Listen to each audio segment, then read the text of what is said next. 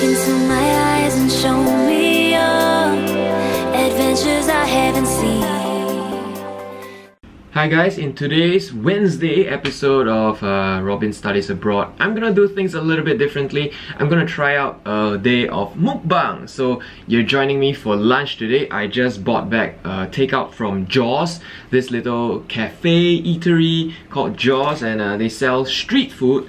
And let's see what I got. Okay, so I ordered tteokbokki, so which is a spicy rice cake. A lot of you should be familiar with. First thing you think of when we mention street food, Korean street food, this is what you're gonna think about. Tteokbokki. So it comes packaged really nicely, like a bubble tea cap, you know, sealed nicely. And they have an extra packet of soy sauce if that's what you like. And of course, toothpicks, or I don't know what you call this, long toothpicks. Also, in this separate bag, I bought twigim, which is basically an assorted fried stuff. To make you understand a little bit better, it's basically like Korean version of tempura. So there's a lot of different types of food they have. So they have squid, prawn, gimmari, which is seaweed rolled around like glass noodles. Everything is deep fried, so everything is really unhealthy, but also smells great. Yep, so that's what I bought from Jaws. Let's get down to eating. Jaws were really nice. They are quite thoughtful. They provided this little sharp shark fin kind of thing, but it's actually to cut the plastic packaging because it's quite difficult to rip it off. So let's open this tteokbokki packaging. Ah, I love it, I love it.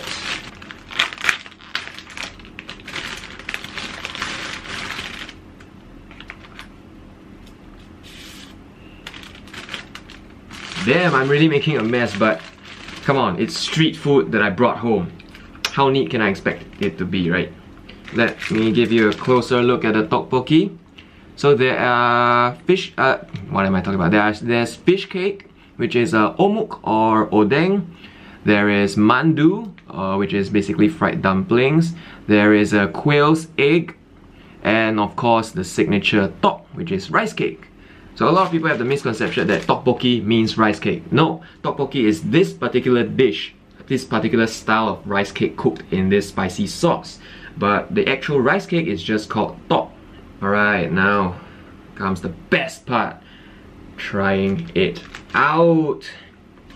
Okay, I know this is a very spicy sauce, so I'm gonna take it a little bit lighter now for the first bite at least.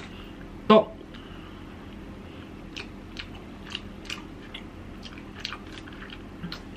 I had a really bad craving for this taste, and Jaws tteokbokki doesn't disappoint. It packs a punch, it's so delicious, and the things in this box, so cool. Very rare do I see other places offering dumplings and quail's egg in a tteokbokki. Fish cake maybe, yes, but dumplings and quail's egg? No. Damn, this is so good. Really good stuff. I remember the first time eating this when I first came to Korea, like a month ago. This made me perspire so much.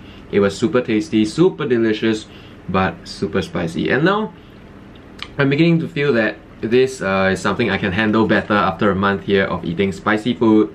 And hopefully my palate has been trained to be better adapted to eating the spice. Oh yeah! Now let's try some twigim. Let's see what I'm gonna pick out. I'm just gonna use my hands. Forgive me if you're a hygiene freak, okay? Let's see what's this. I think this is a sweet potato or goguma. So deep fried sweet potato in their signature batter. One thing about twigim though, usually when you buy twigim from street stalls, they allow you to choose in sets of 5 particular items that you want. But for today, to make it simpler for myself, I just told her 1 set and she just picked randomly 5 ingredients for me. So normally you gotta choose between a lot of different things like sweet potato, gimmari as I mentioned earlier, there is squid, there is shrimp or prawn, there's egg as well. I actually haven't had much twigim since I came here. This is actually the first time I'm buying it on my own. So I'm excited to try what the Korean style tempura actually tastes like. So I've heard good things about Twigim, and this is gonna be my first bite. No sauce, no extra salt, just pure Jaws Twigim. Oh, do you hear that? So crunchy.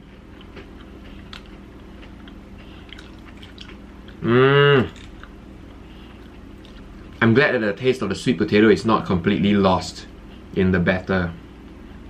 Because what they do is that once you pick your different ingredients that you want, they will take them and re-deep fry them again and then cut them up to serve you. And that's what happened with this potato.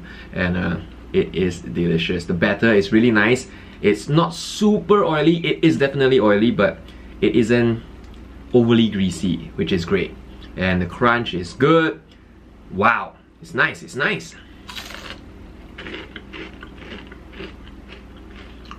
I am thankful that the batter is not bland.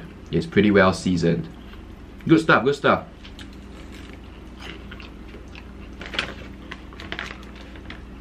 Okay, now let's try the squid. I believe squid is called ochingeo in Korean.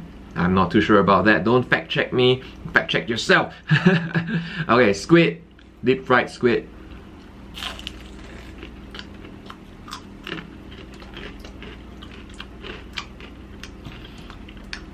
Excellent. The squid taste is there. It's still chewy. And then the batter gives it a crunch. Oh, yummy, yummy, yummy. It is the Korean equivalent of your fried calamari rings. This is really good stuff. And these two packets, tteokbokki and Twigim set, totals 5,500 won.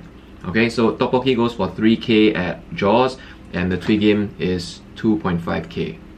Good stuff. Okay, so while we eat this kind of warm, hearty, oily street food, there are some drinks that would probably go really well with this on a cool day, especially now the weather, you know, it's kind of getting colder as we approach autumn. And one drink that I think a lot of Koreans would like to pair this stuff with is soju. And I have with me in my fridge already actually is a bottle of soju, plain original flavored. I really want to learn to like this because honestly, I haven't grown accustomed to this taste of soju yet. It's kind of like a milder vodka, and I'm not a big fan yet, but I really want to learn to like drinking soju. Besides the fruit flavored one, on a separate note, right, the grape flavored soju is delicious. But I really want to try this chamisul soju. Chamisul is just the brand, okay? I don't think it means anything, not that I know of, not that I care. But if I'm not wrong, this is the brand endorsed by my favorite celebrity, IU. So that is one reason why I really want to learn to like it. So I don't like, as I said, right, I don't like the flavor of soju plain. So I am gonna mix it with that blue can you see sitting at the corner. It is a can of Korean beer, and my favorite brand for Korean beer is Cass. Okay, you gotta get the original Cass. Don't get the Cass Light, because Korean beer is already so light. You get the Cass Light, it's just gonna taste like bitter water. It's horrible. So just get this Cass Fresh. It works and it's safe option. And if I'm not wrong, it's endorsed by Big Bang's Top or TOP. It's gotta be good, right? Don't get the height. I mean, you can get height beer, but that's endorsed by like Song Joong Ki, who is everywhere at the moment, and I'm not sure about credibility there. No, he's just doing it for the money, right? He should be. That's just a jealous me speaking. I want to be as successful as Song Joong Ki at least, right? Okay, so mix. Mix to taste basically, however much soju you want, however much beer you want. Usually it's 1-to-1, but I really like a little bit less soju. Soju is just there to give it a bit of more, to make the beer a little bit smoother. I don't know how to describe it, but it's not bad. They kind of work together.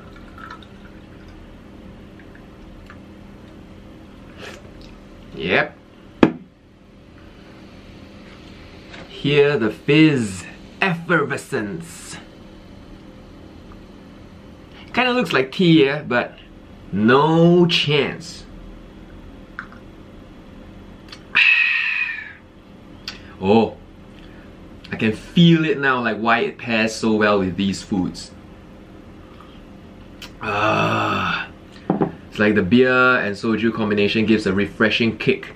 Especially it's cold, it has to be cold drinks. So, okay, so refreshing, plus this spice, and then the oil. It's simple decadence, really. It's a great meal, not too expensive, and it fills you up for a pretty long time, I must say. Okay guys, I've switched to using the long toothpicks to grab my twigim because I didn't want my fingers to get oily again. So this is gimmari, seaweed wrapped around rice, or glass noodles rather. Now let me try to get it in focus. Come on camera, do your magic. And there it is. Gimmari, seaweed, rice, glass noodles, seaweed, glass noodles, and delicious batter, deep fried gimmari. Let's just eat it. Oh, this actually tastes pretty good. I'm liking it more than I thought I would, because the last time I had gimmari, it was horrible. But this is so tasty. Damn, this is really good. Now I can understand why Koreans like gimmari, because when I had my first ever one at some random shop, that was horrible. I had no idea why they bothered making it. It felt like leftovers thrown together and deep fried just to, avoid wastage. But this is pretty delicious. Now let me show you more of the twigim. Right, so I've shown you sweet potato goguma, I've shown you squid or jingo, and I've showed you the seaweed glass noodles wrap thing, gimmari. So now let's see what is this different, peculiar looking shaped one. I believe this is the mandu, but from looking what's inside, it kind of looks like the glass noodles as well. It kind of looks the same filling as the gimmari. So my hopes are not too high up for this, and lucky I did not order extra. Oh,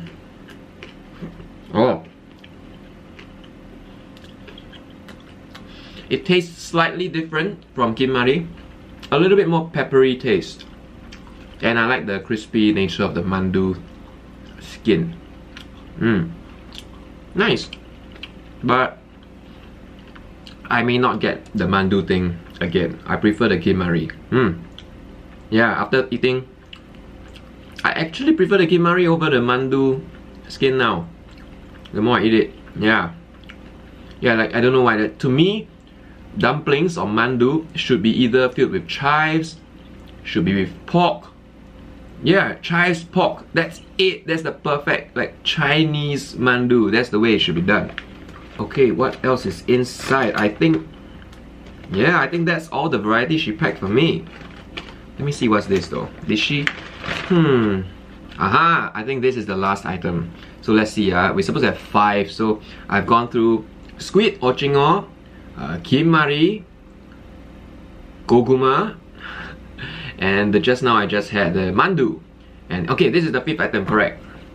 This looks like pumpkin, orange, and yeah, looks exactly the same as sweet potato, kinda, but just orange. And I'm personally not a big fan of pumpkin, so I don't know how this will go, but yeah, whatever, right? I paid for it, so I'm gonna finish all this. I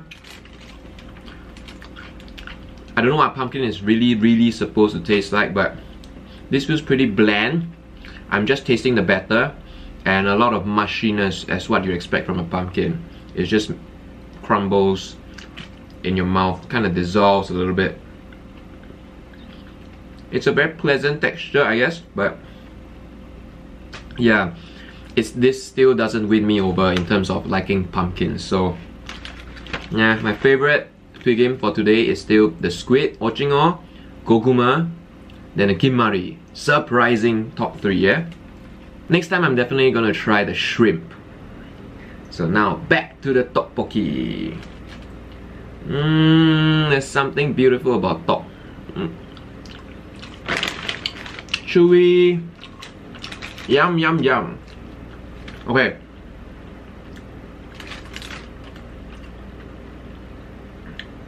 Let me show you guys the fish cake. Odeng or omuk. Apparently, omuk is what Koreans call fish cake, but the Japanese call them odeng. So basically, they can be used interchangeably. The store owners will know what you mean. Alright, this is the fish cake, Korean fish cake. Omuk. Ah, yes. There's something about the Korean fish cakes. I have no idea what, but it's so tasty. Right? Now, normally in Singapore, I would never buy fish cake because it's like, to me, a waste of money. But here, fish cake is just so awesome. You can buy the original odeng or omuk with the soup, and that is gonna be delicious as well. And then when you put it with this sauce, this special tteokbokki sauce, it's really like next level fish cake right there. Okay, so now I have no idea what to do with this exactly really, but I'm just gonna open it and just pour it into my tteokbokki. And let's hope for the best in this lunch, right? After all, this is an experimental episode. Let's have an experimental lunch.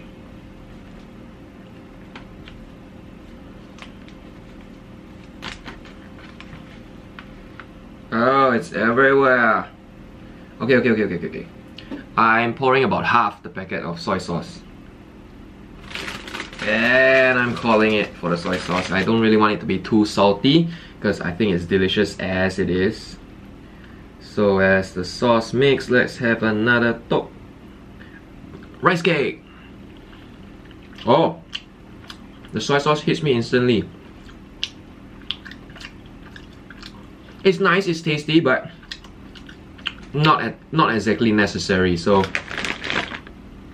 it might help to cut the spice a little bit, the soy sauce, but I love the original spicy sauce that they have at Jaws. So to me, I wouldn't add the soy sauce again, and luckily today I only added half the packet. Well, in case you don't know what a quail's egg looks like, it's just a smaller egg. This is it, and I'm gonna enjoy it anyway.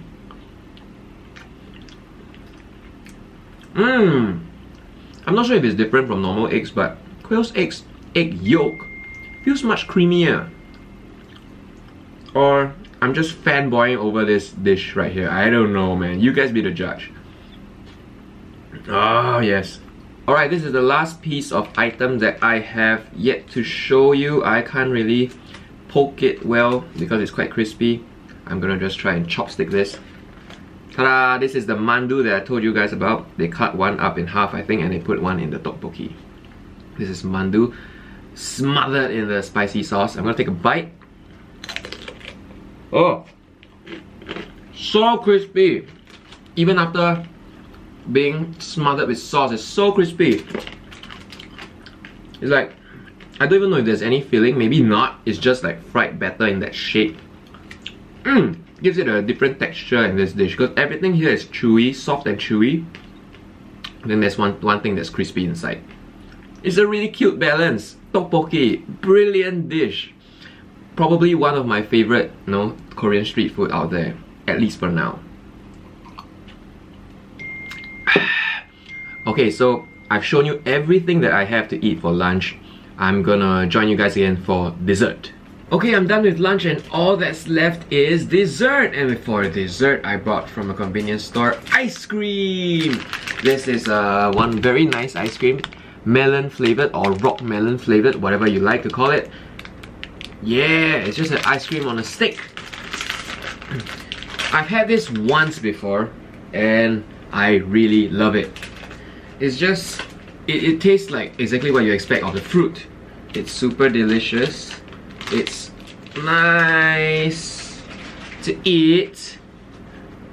Yeah, this is it. It's just a green cue boy. It's just a green ice cream.